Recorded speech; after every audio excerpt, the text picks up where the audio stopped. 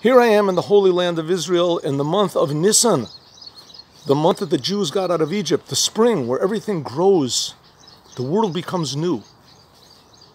It reminds me of a story that once I heard, that a man did some reparations on his house, and he changed the spout, the water spout on his house, from falling, the water wouldn't fall in the front, it would fall in the back of his house.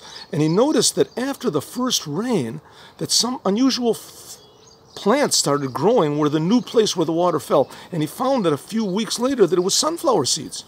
And he couldn't figure out where they came from. And then he remembered that 5 years earlier, he had gone into his garden with a pack of sunflower seeds. And when he got to the garden, the pack was empty. It must have been that somehow or other those seeds spilled out in that place where the new water fell. And they were just waiting there for 5 years for water to fall on them. A similar story is also told when the Jews left Egypt. As the Yam Suf, the Red Sea, split, and that from the ground, the dry ground, grew up trees, and on the trees grew fruits, and the Jews took the fruits and fed them to the birds, and the birds sang together with the Jews songs to God. The Lubavitcher Rebbe explains what was the purpose of these seemingly meaningless miracles. I mean, the Jews were only in the sea for a few hours at most. They didn't need the plant. What did they need it for? So the answer is that the whole idea of going out of Egypt and splitting of the sea was to reveal the potential hidden in everything. The potential of the mineral of the ground is vegetable, growing trees. And the potential inside of trees is to also be part of a higher form of life, animal. An animal, man. And man, God. So they all elevated to one to the other.